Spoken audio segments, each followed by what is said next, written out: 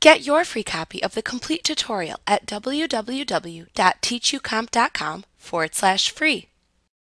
If you corrupt your company's data file and need to restore the data from a local backup copy, you can, as long as you created local backup copies.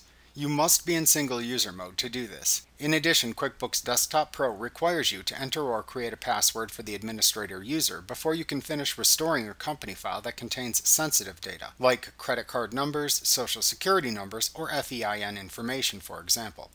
If you did not create a password for the administrator account before attempting to restore a backup file, you will need to create one as part of the restore process.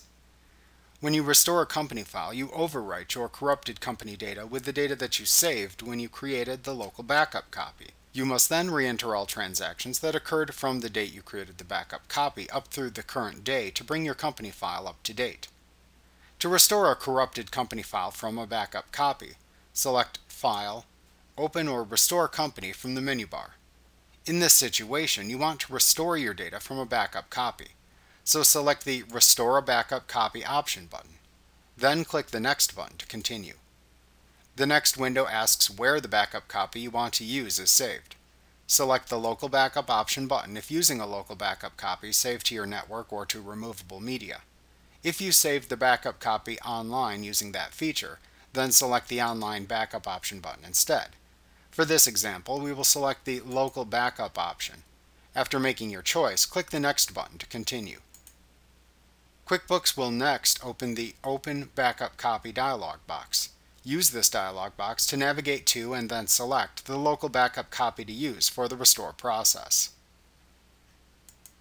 After selecting the file to use, click the Open button in the Open Backup Copy dialog box to return to the Open or Restore Company window. The Open or Restore Company window will then display the Where do you want to restore the file screen.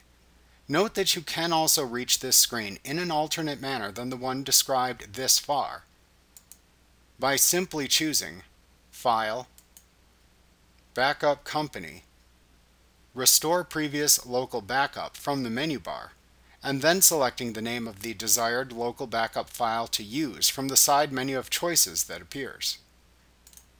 Using this method also lets you choose a local backup copy for the restore procedure from the menu bar and then jump immediately to this screen within the Open or Restore Company window. After reading the information within this screen, click the Next button to continue. You will next need to use the Save Company File As dialog box that appears to navigate to and select the corrupted company file to overwrite with information from the backup copy you just selected. After selecting the company file to overwrite, click the Save button to continue. If you are overwriting a corrupted company file, QuickBooks may ask you if you wish to overwrite the file. You can click Yes in the message box that appears to overwrite the selected file. Next, QuickBooks cautions you to be absolutely sure that you want to do this by making you type the word Yes into the text box within the Delete Entire File window, since you will likely be deleting the most current copy of the company file. You can type the word Yes into the box, and then click the OK button to begin overwriting the corrupted company file with the data from your selected backup file.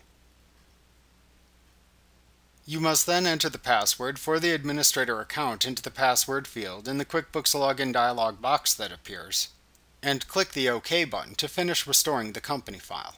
If you did not create a password yet, a Sensitive Data Protection Setup dialog box appears. You can enter a different name for the administrator account if desired into the username field. Then enter a password for the user into the New Password and Confirm Password fields. Then select a challenge question and enter your answer into the Answer field. Then click OK to finish restoring the file. Be sure to write down and safely secure the administrator username and password if you created one. Click OK in the information box that then appears to tell you to change your password every 90 days. After restoring the company file, re-enter any transactions into the company file from the time the backup copy was created until the current day to make the company file current again. Like what you see? Pick up your free copy of the complete tutorial at www.teachucomp.com/free.